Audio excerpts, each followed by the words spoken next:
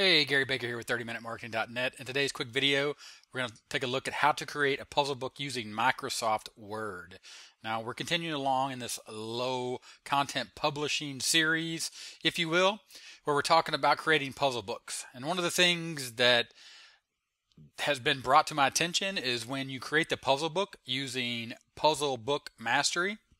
For example, we've been using the word search. So we create our word search there. And we go ahead and we bring that down into a zip file. But of course, the zip file is in PDF format. But we want to be able to change a few things or even reorganize the puzzles, the word search puzzles, and maybe add some other puzzles in there as we saw in Simply Maze Crazy. Of course, you can see the Simply Maze Crazy review in this card. And of course, I'll cover the Puzzle Book Mastery Complete review in that card right there. So let's go ahead and just download this real quick and make those puzzles. So as you can see here, it's going to give us the option to download the zip files. We'll go ahead and we'll click there and you'll see that we'll get a puzzle set.zip file. We'll go ahead and we'll open that up. And what it'll do, it'll launch that. It'll give us a directory. And inside that directory, we have our puzzle files.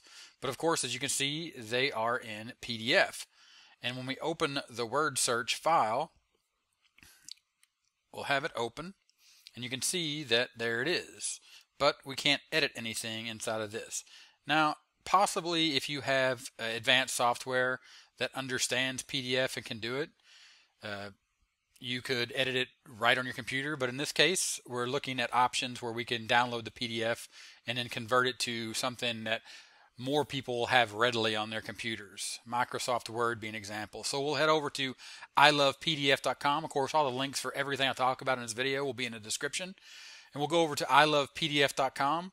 And as you can see here, they have a convert PDF, PDF to Word. And we're just going to select that real quick.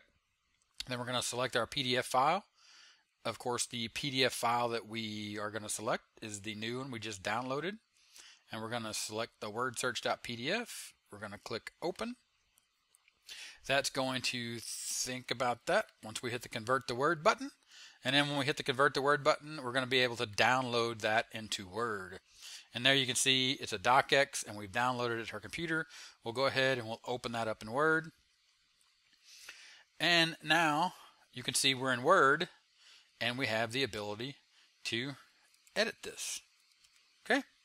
And of course, this puzzle book number right here, of course, is a header section. So you could change that to just simply say puzzle books. You could just have it say puzzle, of course, whatever you want to do, puzzle books, books, or you could just leave it the way it is, or you could just delete it altogether.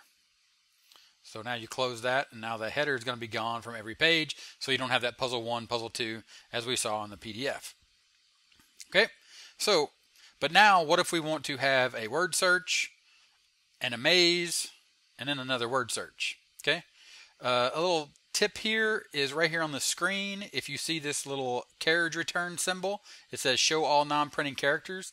This will give you the characters here, and it will give you the carriage returns, which again is this little symbol here, and it's going to show you the page break sections, which are under insert.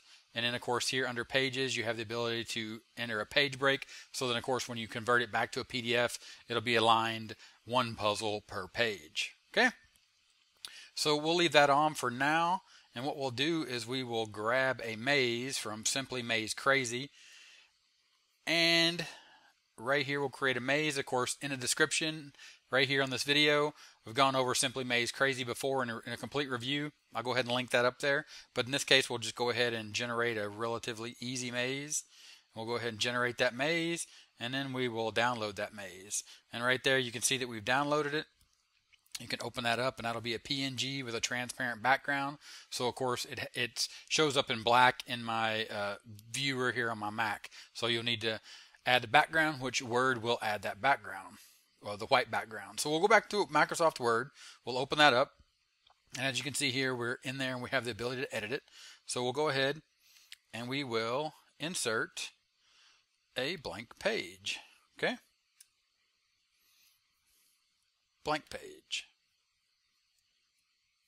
And now we have the ability to insert a picture and we'll picture from file, and we'll select that maze.